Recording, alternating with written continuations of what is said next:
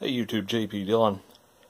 You're looking at a 1981 Toshiba model number cb960z 19-inch color TV with remote control.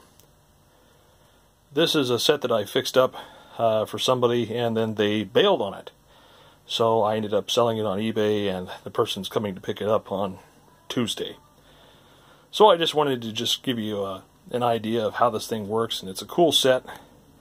Mainly because it's got a detachable remote control.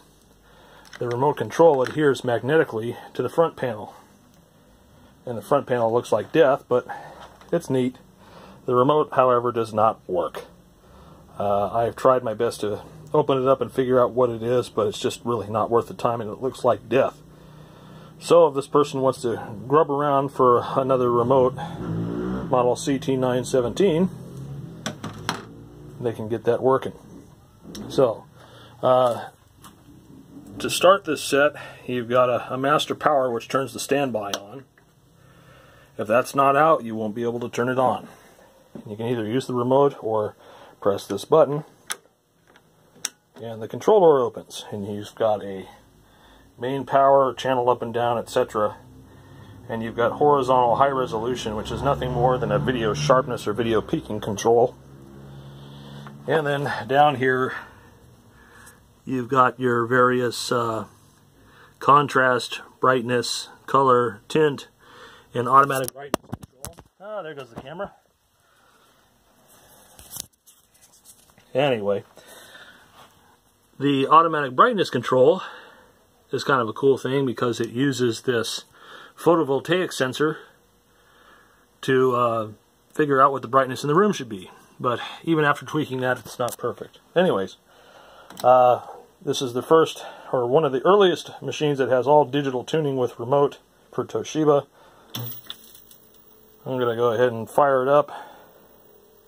And I think my converter box is on channel 3 or 4. We'll find out in a moment. Let's go ahead and turn that on. $249 per month for a 2018 Escape. All you pay at signing is tax, title, and license. It all ends January. It's got a nice, bright, sharp picture.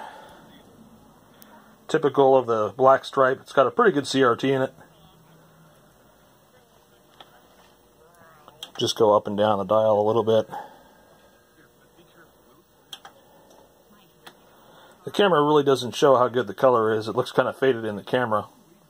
Looks really good on in person.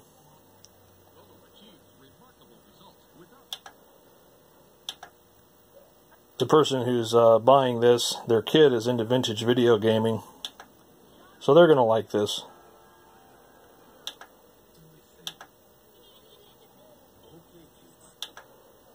I'm really surprised about how good the colors are. Usually Japanese sets tend to prefer on the side of orange flesh tones, and this one is really relaxed and natural. So this is kind of a cool set. I almost hate to see it go, but I've got way too many things around here, and I've already got sets for vintage gaming myself, so I don't really need it. Maybe you can see what the ABC does.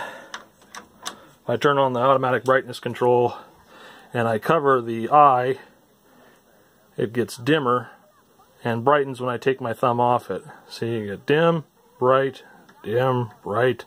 The age you see on the camera kind of compensates for that.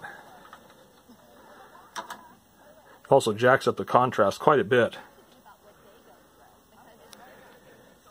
And then you've got your color saturation. You got your brightness. You got your contrast. Got your tint. And it's amazing how much the camera tries to compensate for the white balance when the tint goes wrong. But anyway, there it is. 1981 Toshiba, and it's going to go to a new home. Here's your horizontal high resolution. You can see that's just a video peaking control, really. Nothing fancy. Anyway, I hope you guys enjoyed the video. Thanks for watching. More to come soon.